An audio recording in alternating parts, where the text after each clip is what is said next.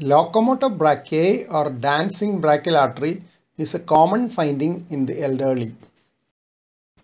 Locomotor brachii is also known as locomotor brachialis. It is often described as a peripheral sign in severe aortic regurgitation or other causes of aortic runoff. It is the prominent pulsation of a usually tortuous brachial artery seen in severe aortic regurgitation. Sometimes it is called a dancing brachial artery as well. Though locomotor brachii is taken as a peripheral sign of aortic regurgitation, it is not uncommon to see a prominently pulsating tortuous brachial artery in the elderly with arteriosclerosis. In this case, it is a stiffened blood vessel wall which makes the pulsation visible and more prominent. Added to this, there will be isolated systolic hypertension with a wide pulse pressure which is similar to that in aortic regurgitation. But the diastolic pressure will not be very low, unlike in aortic regurgitation.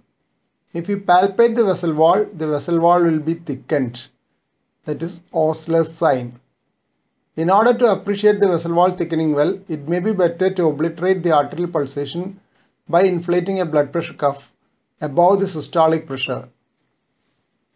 Locomotor brachialis has also been reported in a person with severe hypertension who was aged only 50 years.